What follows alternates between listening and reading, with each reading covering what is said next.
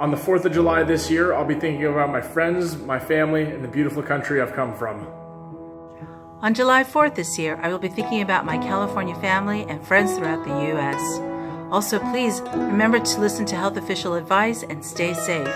In this election year, I would like to remind us all, to quote from Tocqueville, that America is great because she is good. If America ever ceases to be good, she will cease to be great. Happy 4th.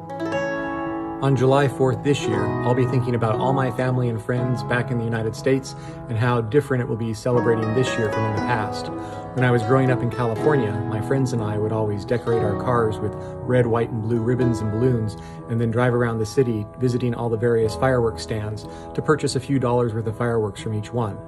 Later in the afternoon, we'd have a huge big block party with all of our neighbors and have a barbecue and homemade ice cream. And then in the evening, when it got dark enough, we would have a big fireworks display with all the fireworks we bought throughout the day. On July 4th this year, I'm thinking about how wonderful it is to live in a country that truly embraces multiculturalism. Here in Brisbane, the local council and other businesses are lighting up iconic structures in red, white, and blue to help us celebrate our National Day. Now that's what I call mateship. Cheers, Australia. Hello from Brisbane. This 4th of July, we're thinking of friends and family back home, hoping everyone's safe, and we're looking forward to having some friends over here for an American-themed barbecue. And celebrating this one's first 4th of July. Hi, I'm Megan Fitzgerald. This July 4th, I'll be thinking about all of the current, former, and future American and Australian Fulbright scholars. Senator J. William Fulbright characterized the Fulbright program as an avenue of hope. This exchange of ideas between countries is vitally important, now more so than ever. The Fulbright program has endured for over 70 years and continues to do so. On July 4th this year, I'll be thinking about the last time I went to the United States and how my family came out to California to meet us in Monterey and the great time we had. And how the next time I can go to the States, if and when, my mom, who has dementia, might not even recognize my face or have the chance to meet my daughter. This 4th of July, I hope that family and friends back home stay safe and the things that are happening in the U.S. result in positive change on the other side.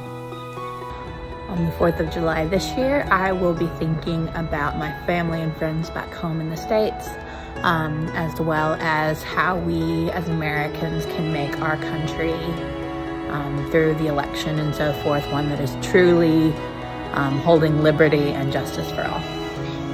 On 4th of July this year, I'm thinking about the meaning of this date in American history and if it was ever meant for people that look like me.